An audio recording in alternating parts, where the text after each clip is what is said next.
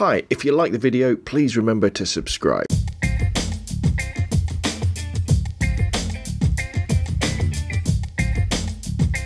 Hi, I'm Rob from roblandphoto.com, and in today's video I'm going to be talking about upgrading the memory on your laptop.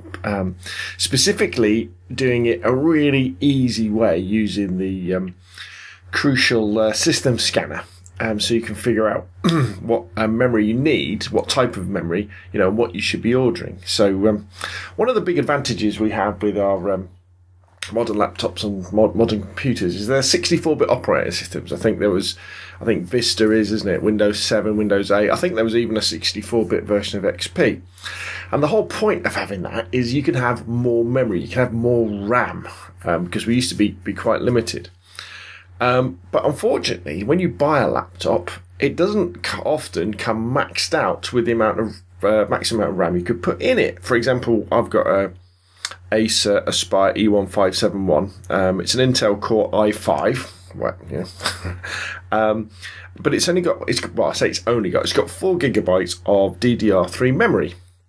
However, it can take 8 gigabytes of memory, and increasing the amount of memory, increasing the amount of RAM, random access memory, your laptop or your desktop computer has, is probably one of the best ways of speeding up, especially if you're really into quite processor and hardware intensive things like editing photos, like raw files, lots of them, or especially video editing as well, when you're trying to render things.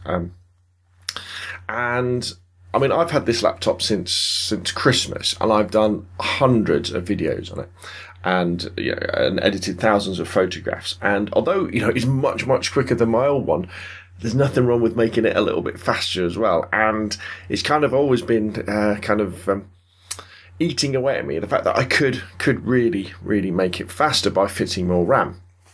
But the difficult thing is, there's thousands of different laptops out there, loads of different types of RAM, and I was a little bit, what do you buy? How do you know which one to buy for your laptop? What will fit it, and all that sort of stuff. So I did a bit of Googling around, and actually, if you do a Google search for Crucial Memory or Crucial Memory Upgrade, that's CRUCIAL, and go to Crucial's British site or the American site, they actually have something called I think they call it the System Scanner. And what that does is a little program you download. It looks at your laptop, or I guess your desktop too, and it'll say, right, this is what you need to buy. Your system's got 4 GB of RAM in it, but actually it can take 8 GB, and it's got one single 4 GB stick in, for example, like my one. So you can stick another if you get another 4 GB stick, put it in, you've got 8 GB. Really easy, and then you can buy that RAM as well from Crucial. So I thought, wow, superb. So I reached out to Crucial, and they're in the UK, and they were kind enough to send me a stick of 4 GB RAM that fits my particular laptop. So what I'd like to do in this video, I'm going to go to a screencast in a second, so you can kind of see the process you go through to go to Crucial's website to figure out what RAM you need.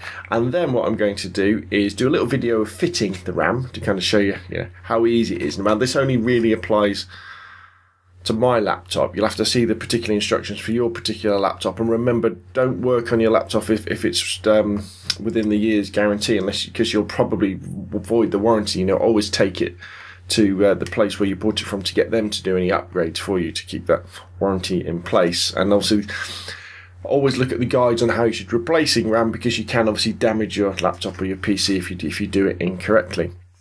And then at the end, what I might do is a little screencast of going into something like, Lightroom, just to see how much faster it is, because I'm really excited about having a faster laptop. And then I'll do a little conclusion at the end. So I'll tell you what, why don't we go over to Crucial's website and see how you can select the right RAM for your laptop or desktop. Okay, so here we are at Google, so let's have a look. Crucial Memory Upgrade. Let's see what we get. So what we can see down here is we've got the UK link, uk.crucial.com, and then down here we've got the American link, which is just crucial.com. So let's go to the UK one, and we'll come across to Crucial's website, which is here. And then here we go. So we've got a couple of different ways of selecting what we might need. We can either do it by manufacturer, so we can go in, say what we've got and then do it that way. Or we could just scan the system, which is really cool. So let's just click on scan, and this works the same on the British site and the American one. And then you've just got to agree to the terms and conditions, download the scanner. So that's downloaded. Just got to open it up. And it just come up with a warning saying, do you want me to allow this to do this? Yes, please. So it's just doing the scan. Just doing the scan.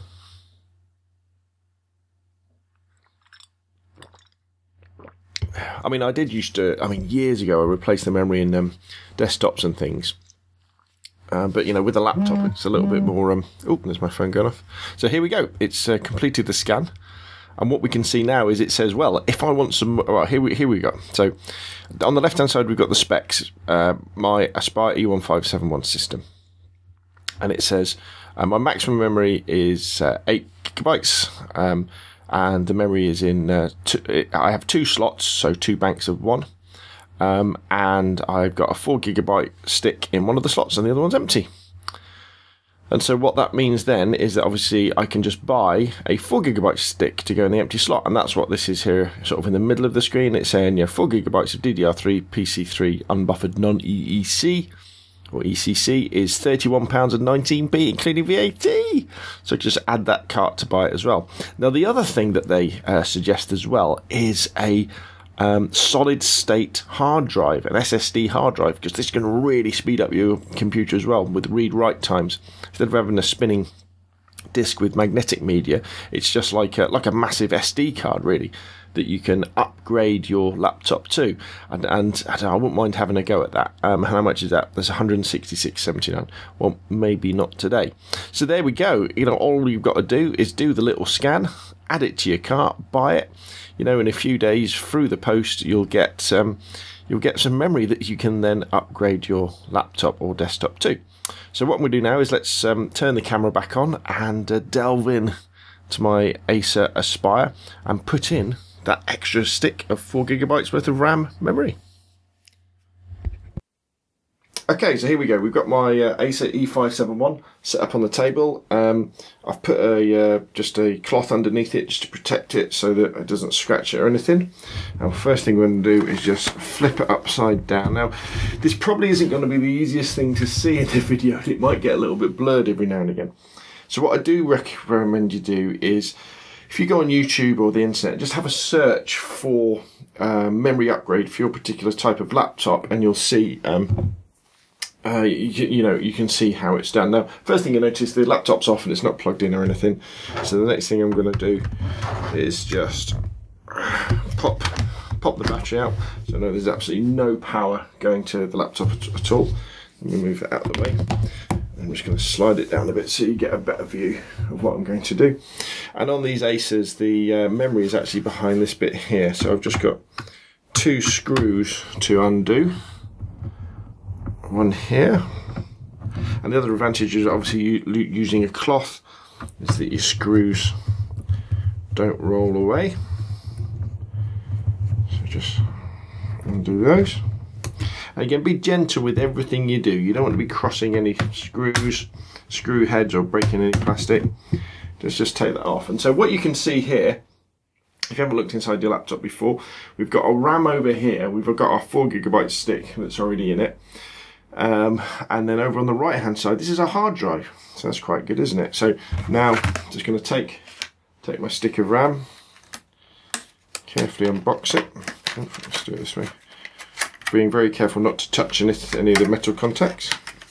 And then what you'll notice on the RAM, there is there's like a little cutout just there, and that's what lines it up. Now this next bit, although in lots of videos they say it's very simple, it is a little bit fiddly to do. So I would say watch plenty of videos, and basically what you have to do is you line it up and you're pushing it in at an angle. So I'm not pushing it in flat, I'm pushing it in like at an angle like that, slightly into the top. And all you do is you just gently press it down, and you'll hear a couple of little clicks. And what the little clicks are, they're these little metal tabs clicking over the top of the RAM, there and there. just check it's in right. So yeah, so that's clicked into place. That's it. The RAM is now in the laptop. And probably actually the fiddly bit is getting the back on normally with these sorts of things, because again you don't want to snap any of the tabs. But the way it works is you do have to kind of click them into place. There we go. And again, another good reason for having the cloth underneath is protecting the screen. Let's get these screws back in. One there. One there. Oop.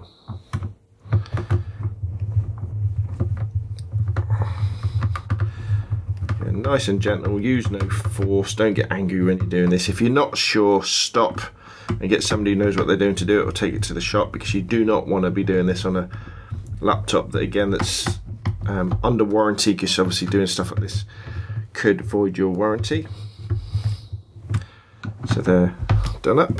Let's get our battery, get ready to pop this back in. I think that one goes in.